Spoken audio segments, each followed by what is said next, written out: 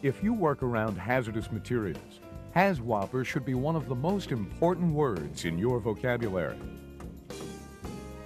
You probably know that Hazwoper stands for Hazardous Waste Operations and Emergency Response. It is the OSHA regulation that helps to protect you from hazardous materials at hazardous waste sites, in treatment, storage, and disposal facilities, or in emergency response situations. The goal of Hazwoper is to minimize your risk of exposure to hazardous waste. This requires many safeguards, including exposure monitoring and medical surveillance.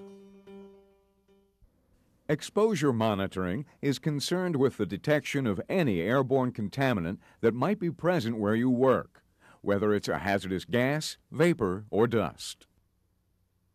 Contaminants you inhale are among the most dangerous because many chemicals pass easily from the lungs into the bloodstream.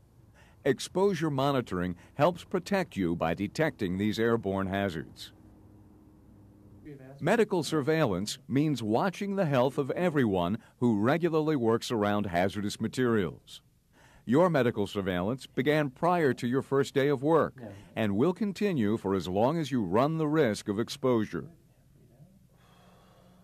Both exposure monitoring and medical surveillance are ways to uncover potential threats to your health as early as possible.